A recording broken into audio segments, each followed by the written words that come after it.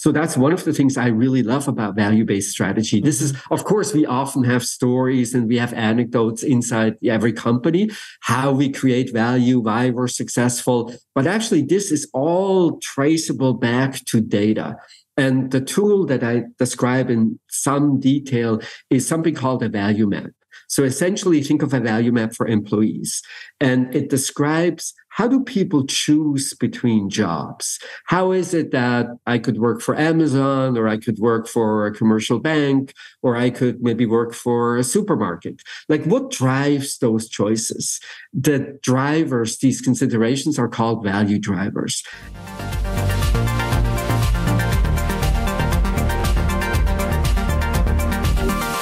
Hi everyone, welcome back to the HR Leaders Podcast. In nearly every business segment and corner of the world economy, the most successful companies dramatically outperform their rivals. But what a secret?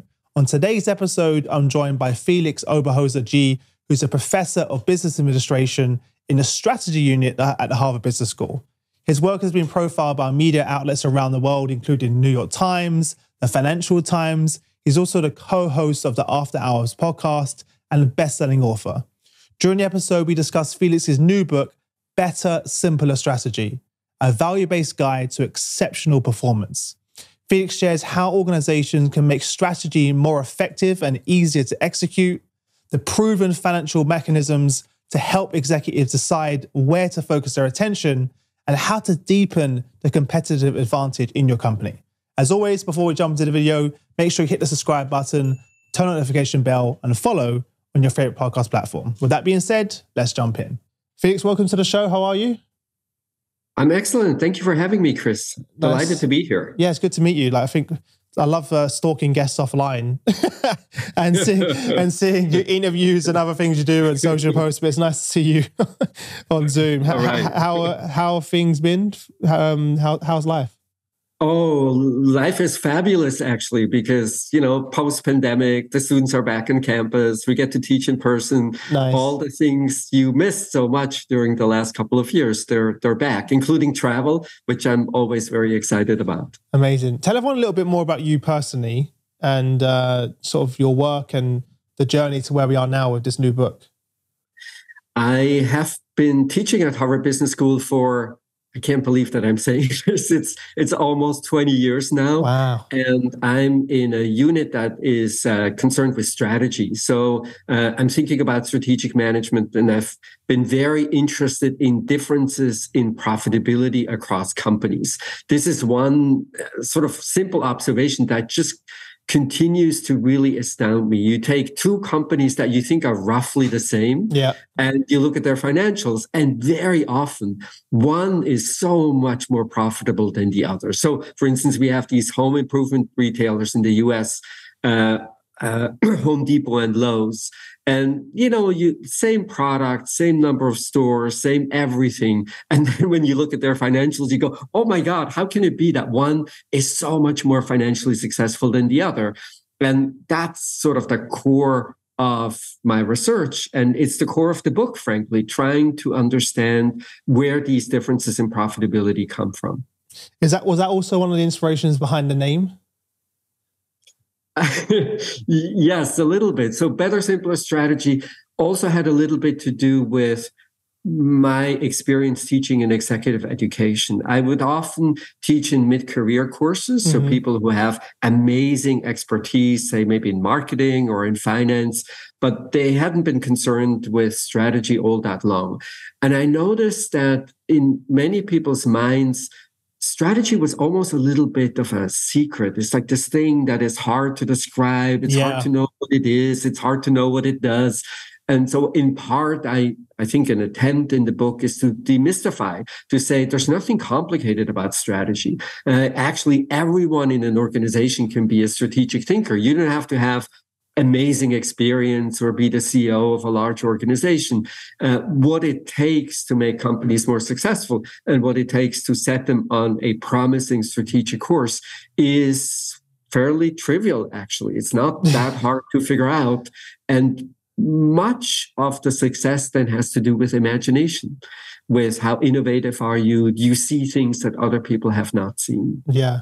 I'm sure you probably get this question all the time, but there's thousands of books on business strategy. What makes your book? What makes your book different? I think it is this attempt to say everything that is in the book you sort of know already. It's not one of these books. I think that generally speaking, management books claim that, here's this idea that no one has ever thought of. That's what I mean, yeah. And most of the time it's just not really right. There's someone else who had a similar idea. It's repackaged, basically. Repackaged in interesting ways, often with novel jargon that no one can quite figure out what it means.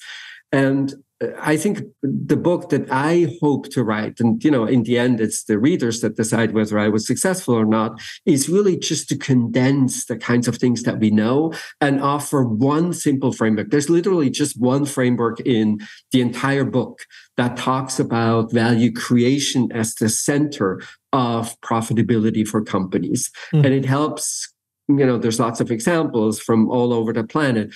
And it helps, hopefully, readers see the world in this particular way. I almost think of it as a filter that you have where, say, you and I are in a meeting and we have conversation about what should we do next.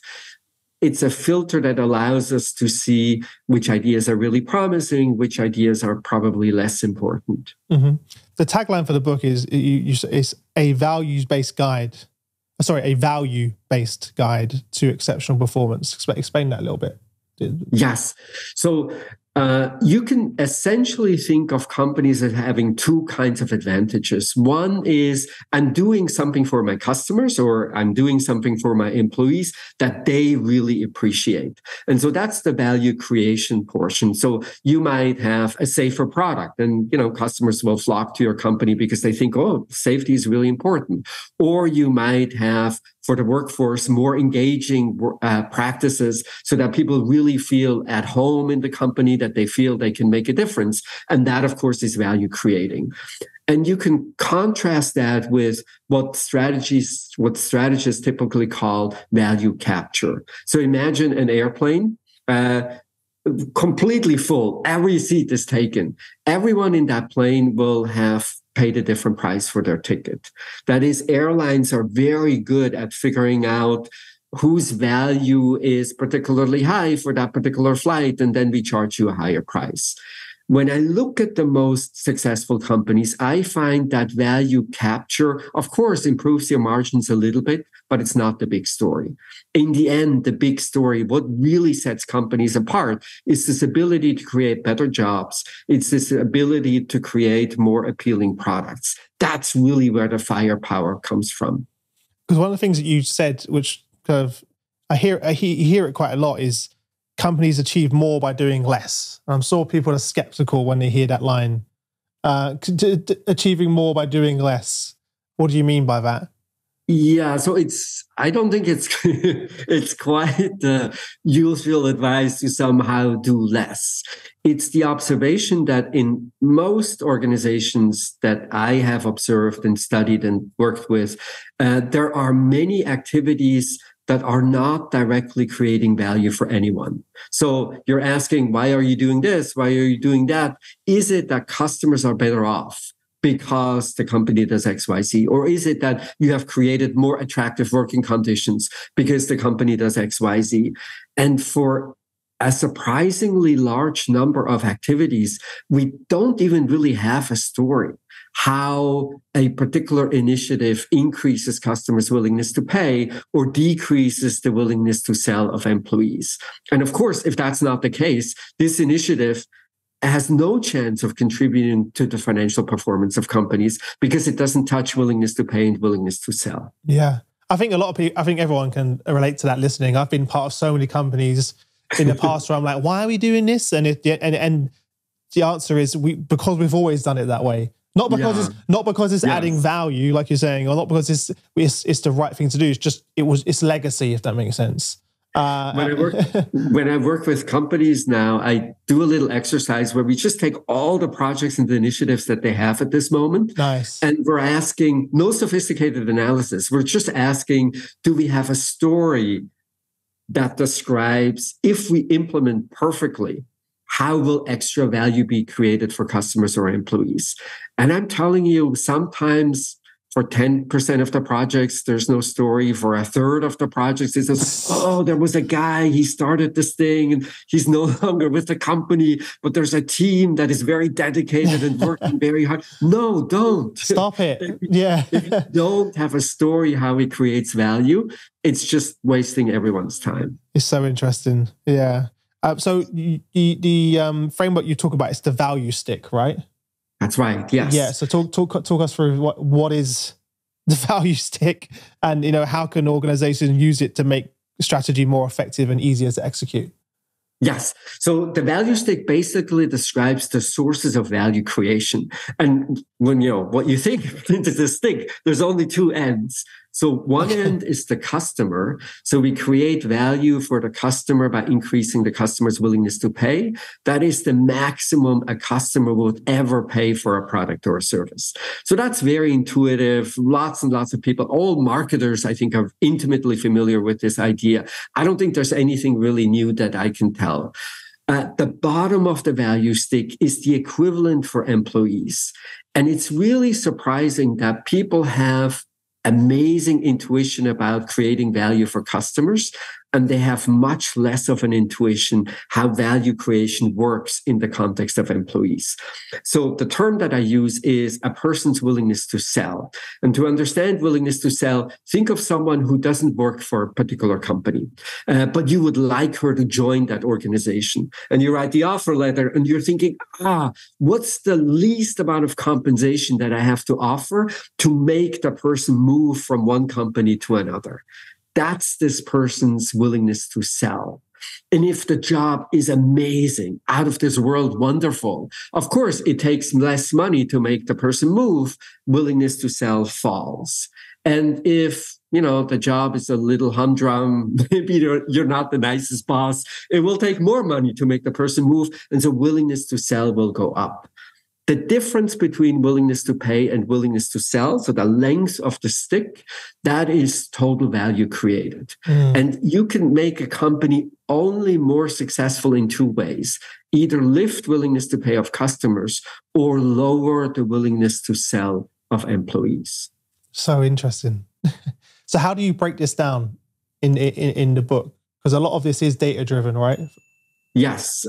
So that's one of the things I really love about value-based strategy. This is, of course, we often have stories and we have anecdotes inside every company, how we create value, why we're successful. But actually, this is all traceable back to data. And the tool that I describe in some detail is something called a value map. So essentially, think of a value map for employees. And it describes, how do people choose between jobs? How is it that I could work for Amazon, or I could work for a commercial bank, or I could maybe work for a supermarket? Like, what drives those choices? The drivers, these considerations are called value drivers. And a value map basically shows you what are these value drivers, how important are the different ones that you have, and then how well do you perform against the competition for these value drivers. And so you can do this exercise. If you do it for employees, I would say a good hour or so, and it's an amazing snapshot of how you stack up against the competition, where you perform well, where you have opportunities to create additional value. And there's two things that I find particularly interesting in the context of employees.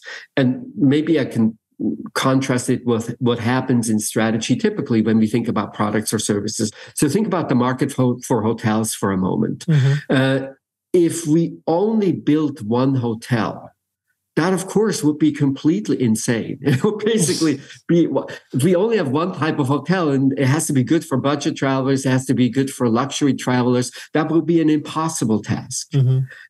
For employees, when we think about the value proposition, we're doing something very similar as if we could only build one hotel. Oh, that's a great analogy. The value proposition is roughly the same. When I talk to HR professionals, I say, why should anyone work for you? Usually what I get is, oh, we have an amazing culture. I ask, well, that's really interesting. Like, what's the culture like? That description is the same description that you heard a million times. Everybody's thinking about purpose. Everybody's thinking about DEI. Everybody's thinking about flexibility. And what's, at least from a strategy perspective, what's maddening is we know that all financial success comes from differences. Don't do what everybody else does. You have to stand out. One of the statistics that I find absolutely astonishing is that if you ask people in the United States why they leave their jobs, 60% of them say, because of my manager. It can't be that 60% of managers are poorly equipped to manage people. It's got to be that we make their job really hard. And we make their job really hard by building only one type of hotel, essentially because prospective employees don't really understand the value proposition. You get a random group of people who join your organization, and they have very different expectations, and these expectations are super, super hard to manage.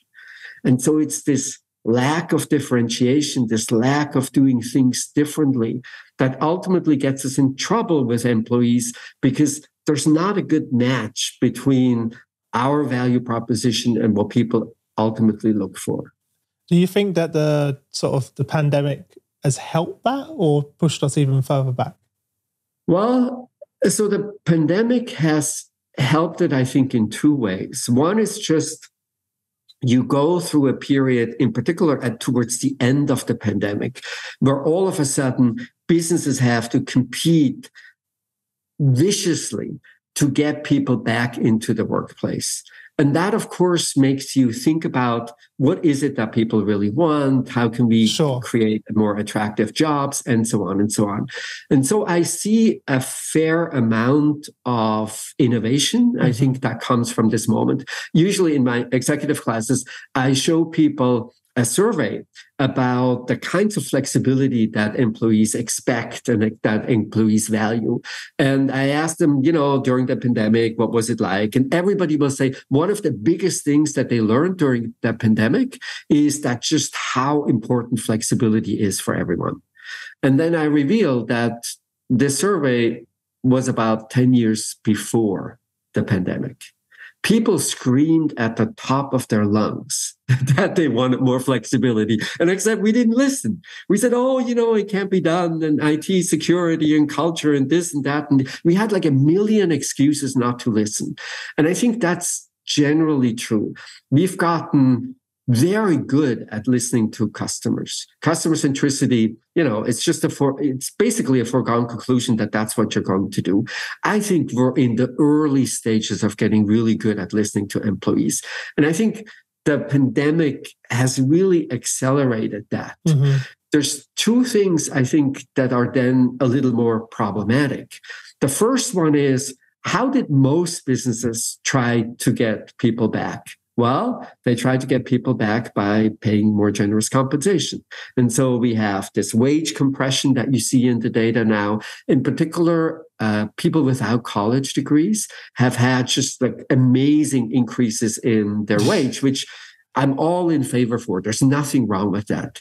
But also paying more is just the least promising way to make a difference across companies, to stand out. Well, guess what? We already see it in the data now. The people who joined your organization because you paid very generously, you have sky-high fluctuation rates. Why? Well, the reason that they joined you was because you paid more. There's no match. There's no magic between what they're hoping to achieve with their work and what your company is hoping to achieve. It's just money. And then if, someone else pays a little more, I'm out of there in a moment. Yeah. And so that's been really disappointing. Like this emphasis on not making jobs more attractive, not thinking carefully about what could I do to get people fired up, to get them more engaged, to make their jobs better jobs. Sort of paying more is, if in some sense, the easy way out. And then The second thing that's been a little problematic is this almost mindless copying of the flavor of the day. So I still remember when Google first announced its flexibility, you get to work from home a couple of days, and then the rest of the days you have to go in. Literally the next day, I see dozens and dozens all of the tech companies firms, who copy exactly the Google policy, which of course then means you're going to compete with Google on compensation. Really? That's what you want to do? I don't think so. So the sense of differentiation that is so intuitive to us in products and services, we don't really have that when it comes to employees. And part of what my research is about now, and part of maybe a next book that I'm thinking about, is why is this? Why do we think in HR in particular that the safe route, the most promising route, is essentially to do what everybody else does? What do you think drives that? Is it the fear of failure? So, okay, let's do what everyone else is doing, because if we all fail, we can say, well, we all failed together. I'm joking, but that's one of the reasons why they followed suit with Google and other organizations. But I'm sure that was probably part of the fear of, if we don't do this, we're going to miss out. But to your point, if you do it, then you're just going to be like everyone else. So there's a risk. Yeah, I think that's right. So the fear of, doing something different, and I think that's definitely part of it. But at the same time, we don't see that in products and services, right? That's true. There was someone who said, let's build an insanely amazing luxury hotel that is just unlike everything else in the market. And there was someone else who said, and let's build the cheapest accommodation you can possibly imagine. So we have the courage in products and services, but we somehow lack the courage when it comes to people. Yeah, it's really interesting. You're right. You're so right. And to that point, though, those companies that are the outliers that do it and do it successfully, we talk about those companies. We talk about those companies, yes. As well, but they're few and far between. Yeah, and then we have endless conversations about, say, the Netflix culture, or I was literally thinking of Netflix culture. All of a sudden, I was literally thinking of that as an example. Yes. Everyone still talks about it. They still refer to it. It's still, you can find it online. You can check it out. Everyone, I hear that come up all the time. Yes. And, we have like the famous 5-6 examples that everybody talks about. But why doesn't it catch on? Why isn't it? I give you one simple example. As you probably know, being in retail in the United States is really tough because you never really know when you're going to work. So we tell your shifts about 2 weeks in advance. And also sometimes you get a lot of work and sometimes you don't get a lot of work. So for the average retail worker, weekly compensation fluctuates by about 40%. Just think about that for a moment. 40% really? Up and down. It's That's insane. Crazy. Yeah. So The Gap, this fashion retailer, runs an interesting experiment where they use the simplest of tools. It's basically a little app that allows people to trade shifts with just incredible results. I mean, one is fluctuation goes way down because guess what? It's a better job. I'm not looking for the next best opportunity all the time. And then same store sales shoot up at the same time because if people really want to be at work when they want to be at work, they do a better job. And so it's taking something that is a real pain point for people in the business and just thinking carefully through how could we make the job a better job with just incredible results. What some companies have done with their call centers, which is another example of a potentially very stressful, very demanding job where we typically don't get incredibly generous compensation packages. And guess what? People have a million ideas how to make their job a better job. And so I wish that we would evolve into just like we have the marketing function. And one of the most important tasks of the marketing function is to listen to customers every day. That we would develop strategic HR, where there's really two things that we do every day. We listen ever more carefully. And then we come up with ever new things, with ever greater innovation that ultimately makes jobs into better jobs. So that now, if I'm looking for a job, I look at these different companies and I go, oh my God, look at what they're doing. That is the worst thing on that. I would never, ever, ever, ever work for that company because it's differentiated in a way that does not correspond to my preferences at all. And then right next to it, I see another company in the same industry saying, oh my God, where have you been all my life? What you're doing, your value proposition is exactly what I'm looking for. And so you get selection in the market for talent where people essentially match to the value proposition that the different companies have. That would contribute incredibly to the reduction in complexity of managing people because you now have people who have similar preferences, similar expectations.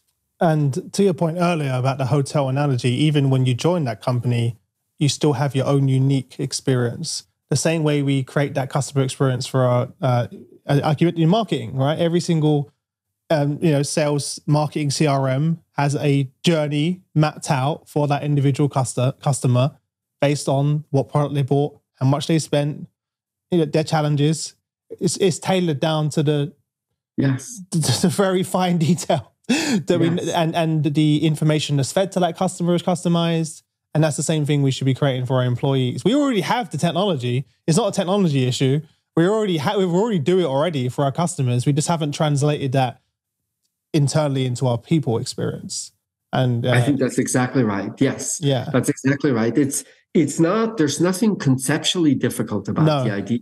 It's just that we don't really do it. And as a result, of course, you end up having cultures that people experience. But these cultures are not designed from the top. They're not designed from HR that says we're creating this type of culture that is differentiated relative to the competition. Then it all boils down to, do you have a team leader who happens to be amazing at managing people and being understanding and getting the best out of everyone? Or do you happen to have a team leader who doesn't really have these qualities? And so we get local patchworks of culture, which is particularly problematic because then people look at the annual report and they see the beautiful words about mission and purpose and all the rest. And you go, yeah, that's all nice and wonderful, but what about my daily experience? It doesn't reflect their team culture. I remember in my previous job, we had about 12 sales teams on the same floor. And each sales team had a sales manager and maybe 7, 8. And every single team had their own culture. Yeah. And when people joined my team from another team, they had to then kind of fit into our culture, or they were, oh wow, this is very different. This is more of a team where my ideas are welcome, and I can challenge my manager, and that's accepted and encouraged. Etc. And that's something that I noticed as a manager, that the way we work, the way I managed the team, created our own culture within the bigger business culture. And my job as a manager was kind of like to translate that, but I didn't want to. It felt kind of inauthentic for me to only focus on the bigger company culture and ignore my team culture. Does that make sense? Yeah. So Absolutely. and were you good at moving the right people to the right teams? Well, it's funny, and expectations will match. That's a really good point. There were people that came into my team that immediately were just not accepted into my culture of my team. If you came into my team and you were from another team where everyone was just out for themselves and it was a dog eat dog mentality, you come into my team, not acceptable. In my team, it was everyone's there to help each other. We succeed together. We eat lunch together. We celebrate together. And I realized when those people came in, it didn't work out for them. And I almost didn't even have to do anything as a manager. I'll give you an example. We had a new guy join the team. I went for lunch. I came back. My team said, "Hey, we need to have a meeting with you." I was like, "Oh, okay." So they took me in a meeting and said, "We just want to let you know that we're not happy about Mark being on the team because whenever you leave the room, he stops working and distracts everyone. Can you please have a conversation? So even my team, I didn't even have to say anything, if that makes sense. My team are like, this is what it means to be in our team. And if you're not here to support everyone, then you don't become part of the team. And people either got with that or they didn't fit in within the culture as well. So it's really interesting to see how that played out.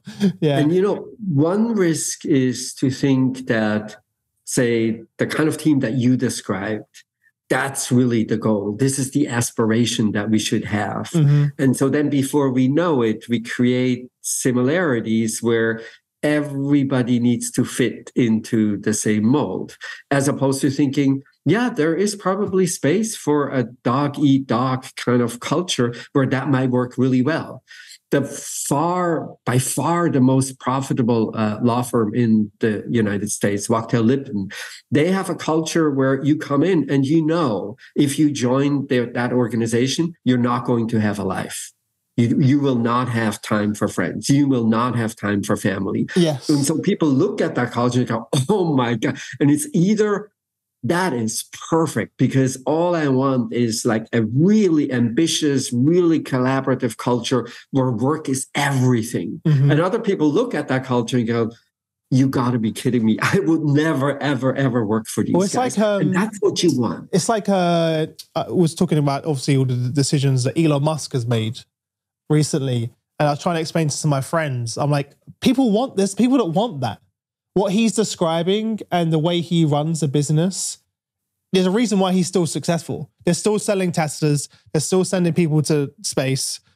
They're still doing all those things. There is a place for people that want to work in that type of culture that he has. Whether you agree with it or not is up to you. But there are people, I know people like that. I was one of those people. When I joined my first company, I loved the idea of being against my colleagues and being the best salesperson and kind of the dog-eat-dog mentality. That made my career. That made me successful. In fact, when I became a manager, I really struggled because for a long time, it was all about Chris. And all of a sudden now I measured on my team's success. And I really struggled for probably a year plus to get to grips with, this is no longer about you, Chris. This is about the team as well. So I agree with your point. There's a place for that as well. In businesses. And then transitions are really hard, right? Which you see at Twitter. If you have a culture that had a particular set of expectations and particular ways of working with one another, if you then change that radically without, much of a planned transition, that can be incredibly hard on people because the reason why they joined a particular organization had to do with the culture and what they were hoping to achieve. And then if that goes away or changes radically overnight, you just see how important these selection effects are. Mm-hmm. But creating selection effects and living with selection effects, that I think is probably the most important challenge for the HR function going forward. Yeah.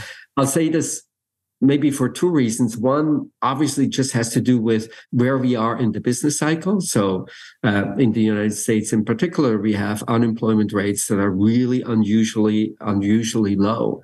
But I think it's generally true, mostly having to do with, frankly, demography.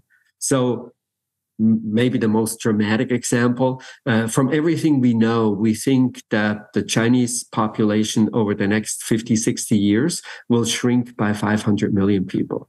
So China will be 500 million people small. I can't even really imagine what that means. And then, of course, we know across the OECD, labor force will shrink by 120 million or so. That means tomorrow, if you think you're living in a difficult situation now where it's hard to attract the right talent, you have seen nothing yet. It will be, in particular, in countries that are not great at immigration. Immigration obviously can help a little bit. So Sure. If you have countries like Germany, countries like, at least historically, like the US, where immigration is part of how the economy functions, you will have less of a shock. but the shock will be quite dramatic everywhere. And that means, in some sense, employees are the new customers. Everything will come from your ability to attract the right kinds of people to your organization.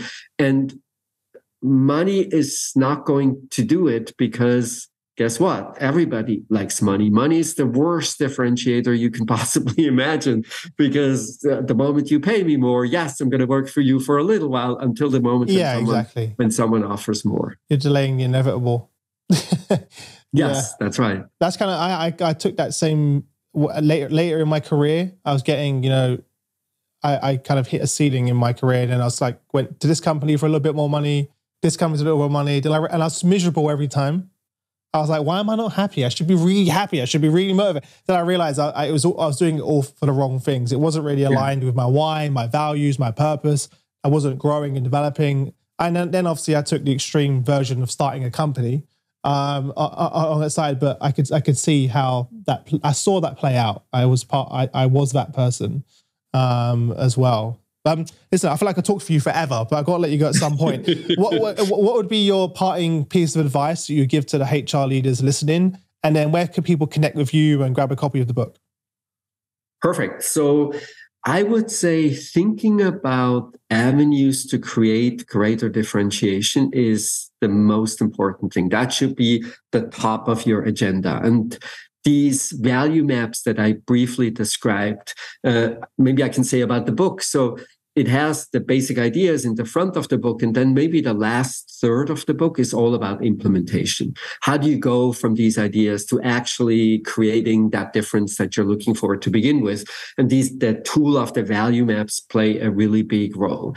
I think if I had 2 hours with a company, I would almost always do a value map. And of course, you don't get it quite right, because at the moment it's not data-based. It's just our intuition. But getting people started to think that way, I think is just incredibly powerful. I've seen this now time and time again, how organizations really transform and then differentiate in a way that sets them apart from the competition in a really nice way. So the strategic element of HR, to me, is the most important thing to consider. If you have questions, if you are trying to implement some of these ideas, I'm easy to find. You can send me email. I'm on LinkedIn. I have a podcast called After Hours.